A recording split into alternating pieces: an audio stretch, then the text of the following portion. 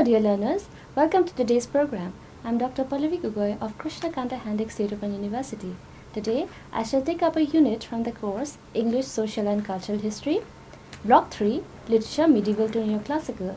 The unit is titled The Neoclassical Age, Features of the Neoclassical Age. Starting with the table of contents, where I shall present the learning objectives, followed by the introduction, features of the Neoclassical Age, a few questions to check your progress and the references. Coming to the learning objectives, after going through this unit, you will be able to discuss the general tendencies of the Neoclassical Age. To provide you with a brief introduction, based on the account mentioned in the previous video, the following list of ideas and characteristics that were shared by the authors such as John Dryden, Alexander Pope, Joseph Addison, Jonathan Swift, Dr. Johnson, Oliver Goldsmith and Edmund Burke between 1660 and the late 1700s may serve as an introductory idea of some of the prominent literary features of the Neoclassical Age. To discuss some of the features of the Neoclassical Age, highlighting the first feature, the authors mentioned exhibited a strong sense of traditionalism against radical innovation, which was evident from their great respect for writers of ancient Greece and Rome. The classical writers were thought to have achieved excellence and established enduring models of literary works in all the major literary genres. Hence the term neoclassic was used.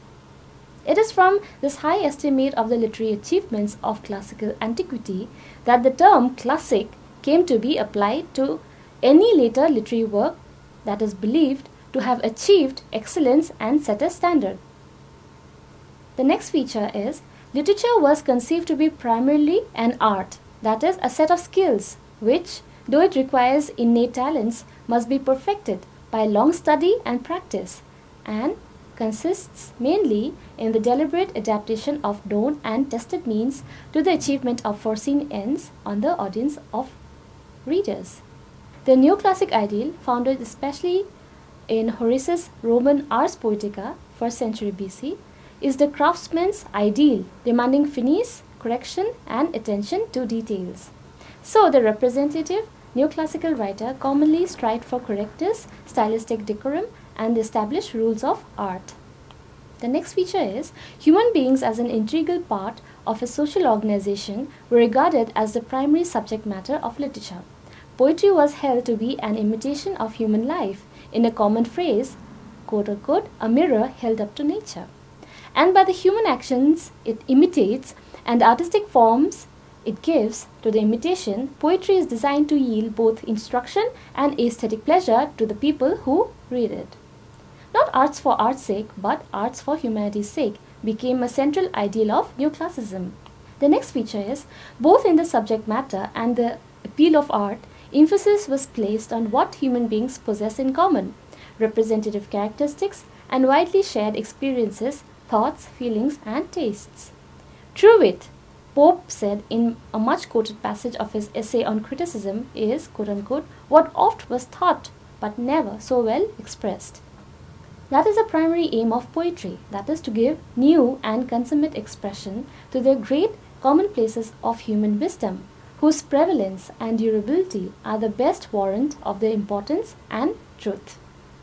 The next feature is, the neoclassical writers viewed human beings as limited agents who ought to set themselves only accessible goals.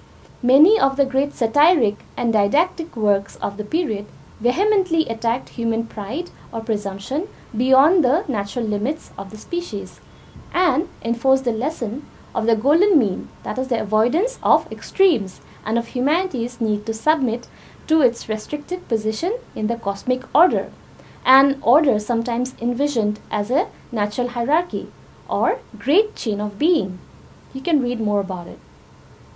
The poets admired extremely the great genres of epic and tragedy that showcased human beings' limitations in the scheme of things.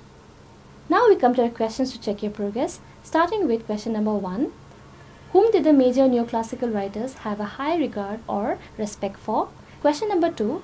Why was literature highly considered as art by the neoclassicists? Question number 3. State the central idea of neoclassicism. Question number 4. What was the primary aim of neoclassicism? Question number 5. Briefly define the concept of the great chain of being. you are recommended to go through the MA English SLM titled English Social and Cultural History for a detailed study. Thank you, dear learners.